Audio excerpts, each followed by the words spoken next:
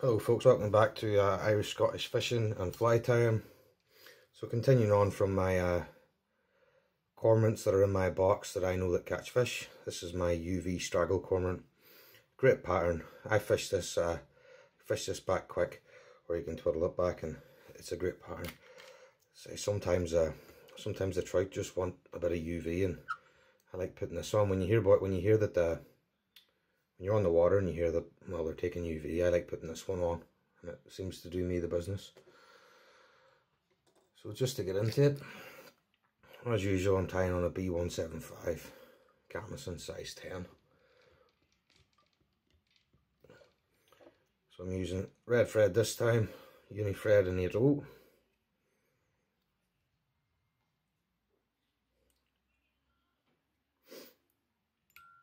All you want to do is just start your thread, bring it down the hook, stop there, cut that off, and you want to get red holographic in medium.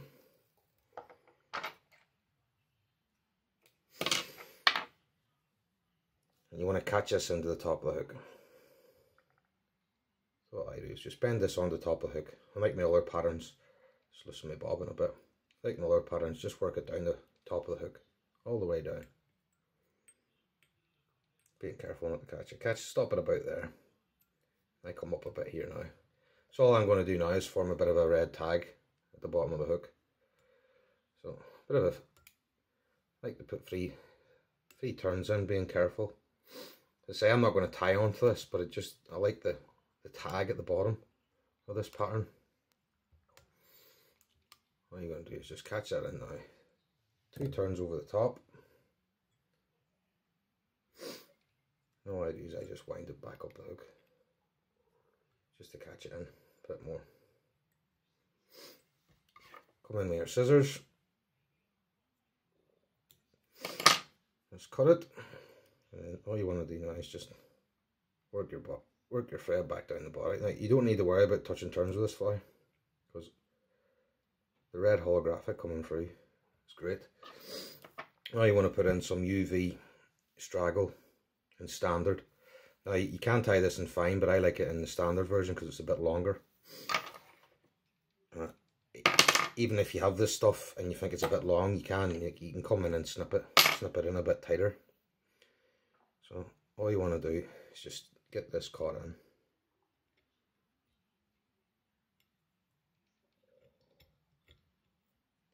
There you go. Work your thread up the hook. And all you want to do is just start touching turns. I like moving my bobbin out of the way when I'm doing this. Nice turn to start with. And like frets, every time you put a turn in, just work the fibres back. As you see, this has got black and UV running through it. So it's a great pattern, and when it's a sunny day or a bit overcast and the sun's sparkling through, it does glisten in the water, especially with a red holographic on the tail. So just gradually work your way up this fly. Touch and turns. Bearing in mind that you're going to be tying in a wing. So what I generally do, I've got a wee tip for this one, is bring your bobbin back up.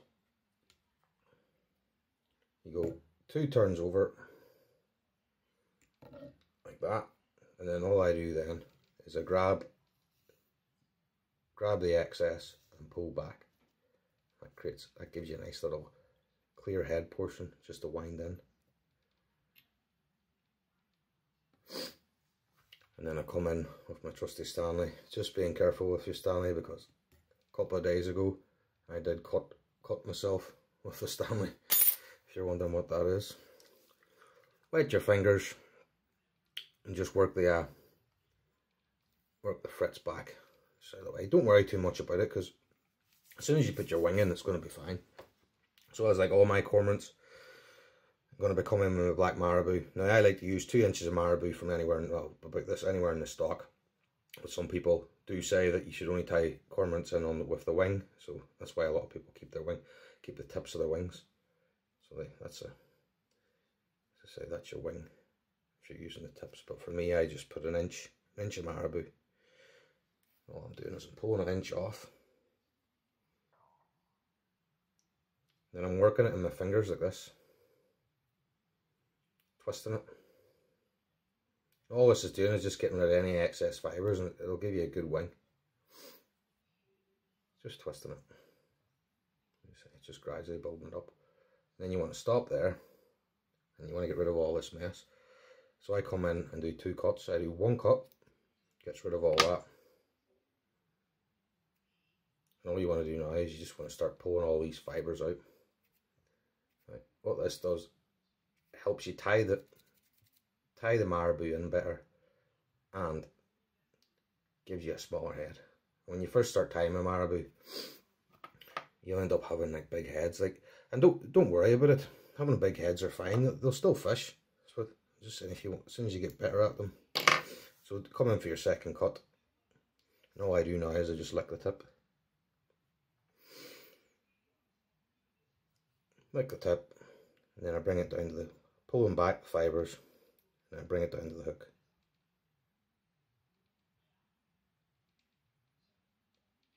Put in a couple of light turns to start with, just to make sure I'm happy where the wing is.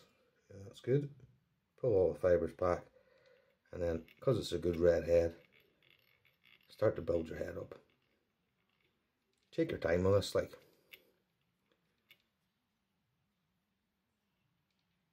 More time you spend, better the colour of the head. Nice even layer on the body. There we go. Like the majority of my flies, I come in them for my whip turn, whip finish. So I'm going to do a 4-turn whip finish. I'm going to do that twice. Pulling the fibres back. 1, 2, 3, 4. And give it a courtesy pull. And then come in again. Do 1, 2, 3, 4. Pulling it tight. Come in with your Stanley, making sure you don't cut your finger. Cut it off. Then it's the wing. Shouldn't have wet my hands there, but if you come in, pinch the wing, never cut your marabou.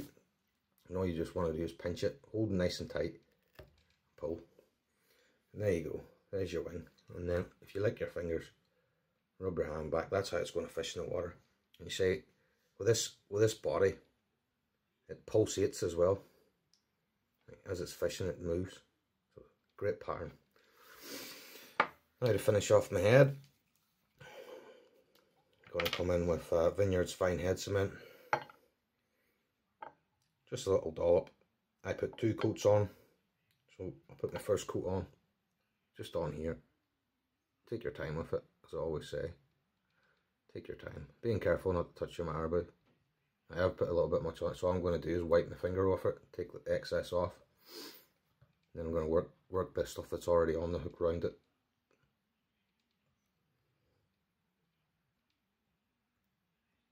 And there you go. That's the fly finished. I'll put that in my drying stand, and then once it's dry, completely dry, I'll put another coat of that stuff in. Always make sure you put your lid back on your varnish. You don't want air bubbles. Now this is a great pattern. I have this in my box. This is a size 10 variant. I also tie it in size 12. Also works very well, especially when they might not be touching this, so it's always worthwhile going down a size. And I've also got it in my box in the size 12 booby and the size 10 booby. If you're tying on the size 12 and you're using this standard stuff, don't do touching turns, just do loose turns up, and making sure then when you put it on, if you think these fibres are a bit long, just cut them. There's nothing wrong with coming in and like cutting them short. So thanks for watching, folks. This is my UV Straggle Cormorant. If you like this fly, please subscribe, and there will be more cormorants to follow. Also on my channel, when we can get back out in the water again, we're going to be having fishing videos of us out on the rivers, us out in fisheries, and there will be some tackle reviews coming up soon as well. So please like and subscribe, and I'll see you later, and stay safe.